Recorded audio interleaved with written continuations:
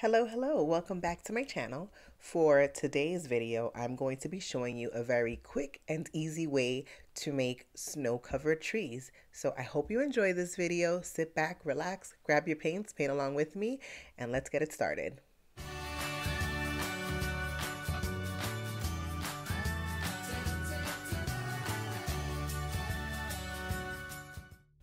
So I'm going to begin with a piece of paper just taped down to cardboard backing. If you wanted to use a block, feel free to. I like to tape my paper down because I don't want it to curl. And I'm going to start with just a regular 1-inch wash brush to put water all over my paper. We're going to start with a wet on wet wash. You can do this with any brush. It doesn't have to necessarily be a flat wash brush. You can do it with one of your round brushes. I just like to cover as much space as possible in the beginning. Once I do that, I am going to take a little bit of light blue and I will put up the colors that I'm using on the screen.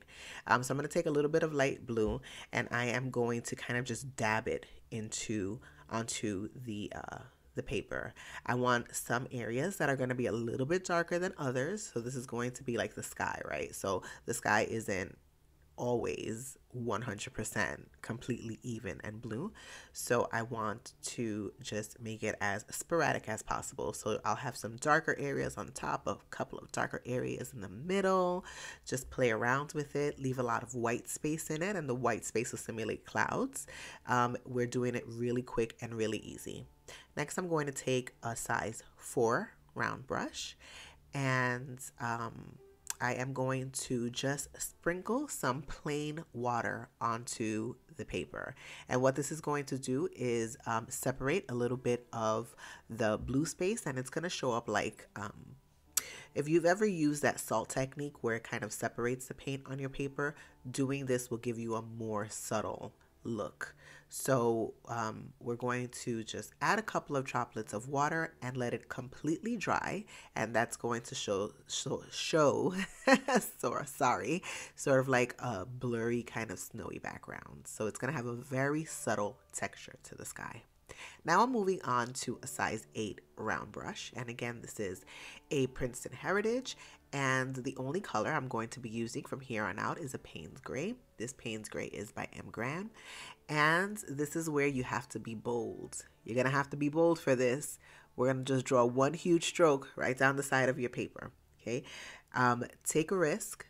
Be bold with your marks and just go for it. All right, we're just going to draw the trunk of the tree, and this is going to be the tree from a higher angle. So we're not drawing like the bottom of the tree. This is going to be a higher angle for the trees, and we're going to see sort of like the branches and stuff peeking out from the bottom of the page as well. So now I'm going to add some texture to the trunk by putting in some darker spaces with the same color. I'm not changing colors.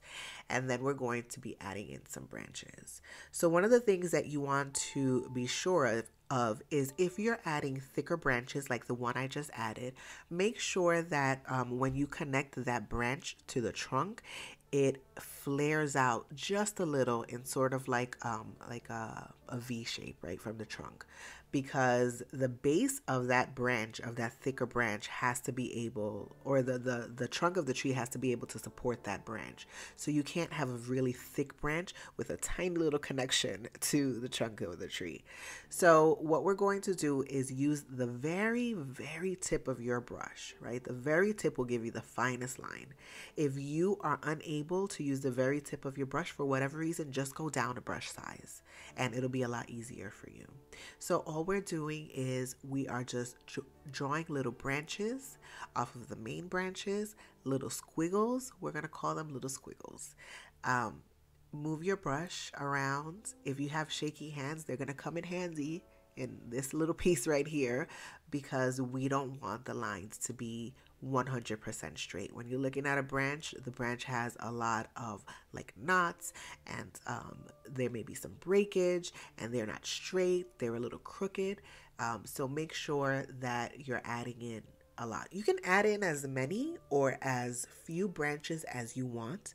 I started off kind of bare bones, but as I take a look at my piece, I decide to add some more branches. If you've been with me for a while, if you've been like following me here or over on Instagram, you'll know that one of the pieces of advice that I love to give the most is to change your perspective. So after you have put in some branches, right? Let's say you're done with the right side of your paper. Change your perspective. So stand up and look at your piece from another angle, or if you are unable to stand up and look at it from another angle, pick up your paper, pick up your watercolor paper and look at it from a different angle. Anytime you look at your art from a different angle, you'll get a different perspective on it. And you'll see if there's anything that's missing, if something just doesn't seem right, if something seems a little off. And I do that several times during this piece. And that's why you see me go back and start adding a few more details, adding a few more branches, covering up some of that empty space. So always change your perspective, especially during the stages when you're actively painting. Sometimes you might feel that it'll take you out of that creative space, but I guarantee you it will help with your overall presentation of your artwork at the end. I promise you it will help. All right, back to the branches. Keep making as many branches as you want. Don't forget to add small little branches and little sticks off of the ones that are coming off of the trunk. So keep adding to them. Also, don't forget to add little ones to the actual base of the trunk or to the trunk. You don't want just these really huge branches sticking out of them. You want to add a couple coming off, a couple of tiny ones, just make it a little realistic. This is not 100% realistic, but we're making it a tiny bit realistic. And then I'm going to add a few along the bottom.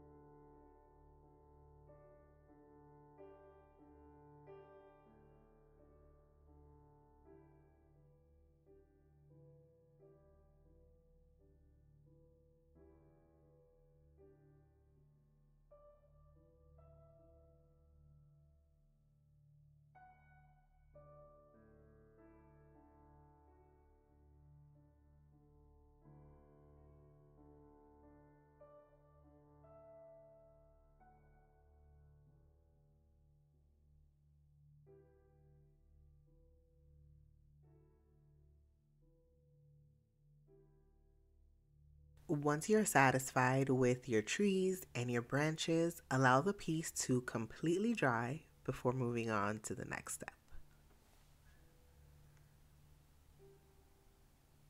Okay, next, you are going to grab whatever white medium you have handy. I use Copic Opaque White. This is the white that I use in nearly all of my pieces. Well, every piece that has white, this is what I use. You can use white gouache, white watercolor, some watered down white acrylic. Any white medium you have will do just fine. It does not have to be this. It can also be the Dr. P.H. Martin's, which is similar to this. Use any white medium. And what we're going to do is load up our brush with some white. Before you load up your brush, make sure that you dry that brush off as much as you can. You want to, and you'll see here just me drying it off, you want to sort of have like a dry brush feel to this. So you want to like scratch at your painting. And then we're going to blend this in later, but this is just a foundation of it. So we're going to add some of that white into the trunk to show some snow coverage on it. And You don't have to be precise with this, right? Just lay it on there. Well, if you don't like the way it looks, I'll show you some tricks to clean that up. And then we are going to load the tip of our brush. Remember, if you are unable, I'm still using the size 8. So if you are unable to use the tip of your brush, or your brush doesn't have that fine of a tip, then go down a size. So I am loading the very tip of my brush, and I am plopping some white on the tops of every single branch, the very tops of the branches. Okay, we're not doing the underside, because when snow falls on branches, they don't go under the branch, they stay on top of the branch. One tip when you're adding snow is allow the white to go over not just the Payne's gray of the branch, but also the sky, because we want it to look as if the snow is sitting on top of the branch, not just, it just doesn't have like a fine covering on the branch. We want it sitting on top of the branch.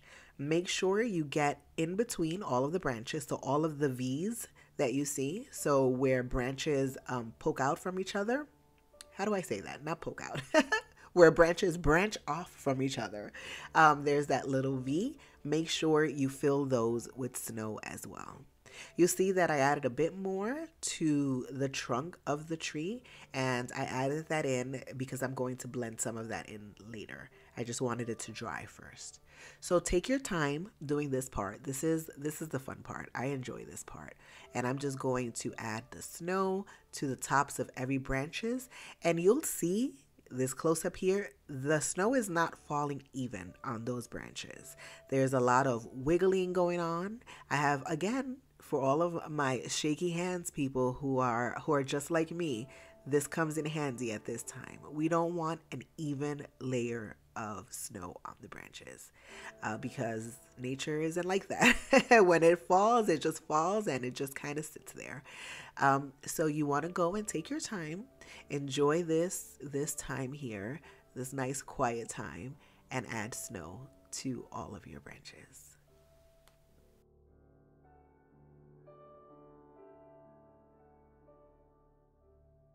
So I'm going to take a really quick break from adding snow to my branches, and I'm going to do a little blending of this white that I put on the trunk of the tree. So I'm going in with a dry brush. You saw that I took as much water off of the brush as possible, and I'm going in back into my Payne's gray, and you're going to see the dry brush strokes of this. So by dry brush strokes, I mean that the brush is kind of just skipping over the paper because it's not gliding, it's not wet. The brush is not very wet. So that's going to give you some shadows into your tree. You want to make some areas much darker than others. You'll see along the bottom, there are really dark areas. And just keep making sure that if you go in to refill or wash your brush off because you've picked up some white, that you thoroughly dry that brush on a paper towel, so that when you add in the black again to blend in, you will have the dry brush strokes on there. And now we're going back to adding more snow on the leaves.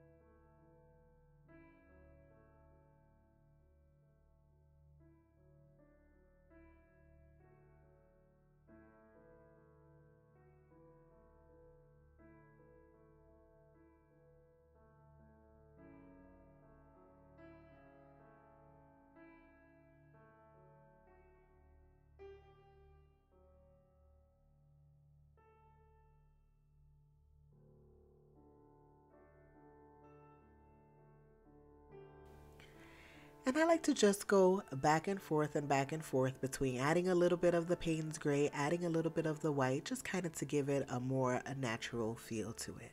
And you can stop at any point. Just make sure that all of your branches are covered in snow and allow this piece to fully dry before we move on to the next piece, or to the next stage, not the next piece, the next stage.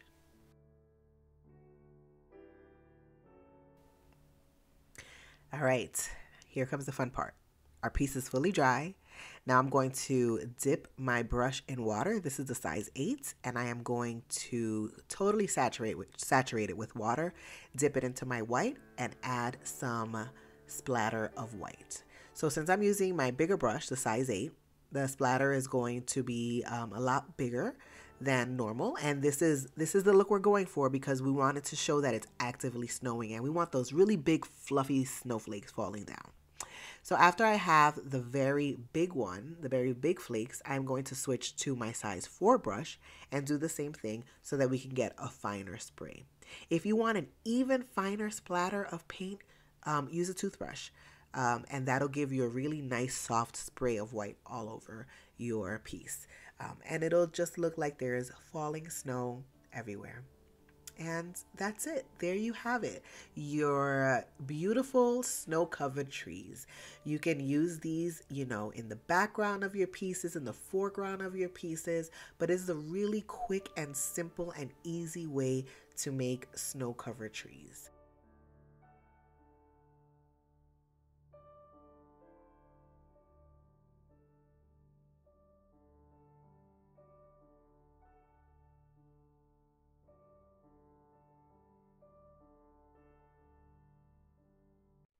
And there you have it, a super quick and easy way to make snow-covered trees. Remember, it does not have to be perfect, it just has to be done. And when you add all of the final details at the end, it all comes together just beautifully, as you can see here. So I hope that you enjoyed this video, and if there's any other tutorial that you would like to see, please be sure to leave it in the comments below and I will add it to my list of future videos to come. Thank you so much for watching, and I will see you all next week.